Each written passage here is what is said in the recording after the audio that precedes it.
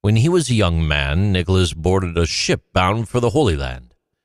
Following in the Lord's footsteps, Nicholas prayed that he could be able to experience Jesus' closeness more fully and share in his sufferings. On his way back to Greece, a terrible storm occurred, and the ship that he was on was in danger of flooding. Nicholas silently prayed, and the wind and waves immediately stopped, much to the surprise of the sailors, who were terrified of a shipwreck. After St. Nicholas passed away, his tomb and mirror quickly became a pilgrimage site. His remains were believed miraculous due to a strange liquid that flowed from them, known as the manna of St. Nicholas. After the Turks captured Lycia in the 11th century, Venetians attempted to make him their patron.